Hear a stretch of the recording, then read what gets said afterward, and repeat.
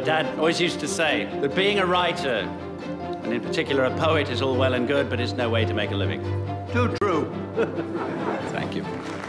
Of course, I wanted him to be a doctor. What are you up to, then? I'm reading. Come downstairs, it's Christmas. Ah, it's plastic. I'll take that from you, shall I, Dad?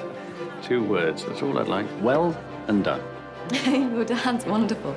Yeah, well, you'd have to live with him. Dad! It could have been a lot worse if our sleeping bags weren't waterproof. They're not waterproof. Came as quickly as I could. Am I too late? So how long? Can't say. Depends if he feels like fighting. Be good to talk at some point. What about? Past, I suppose. Family questions. How did you put up with it, Mum? Well, I didn't. Not always. No one hates their dad, not really.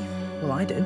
Don't you dare ever say anything like that again. You should never, ever wish anyone dead. What if it came true? It's stupid, really.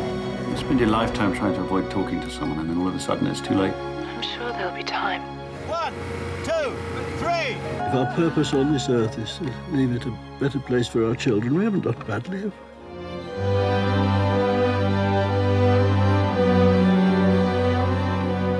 When did you last see your father? The last time he was healthy, active? The last time you had an argument about something? So I've been trying to recall the last time I actually saw him. The last time he was unmistakably him.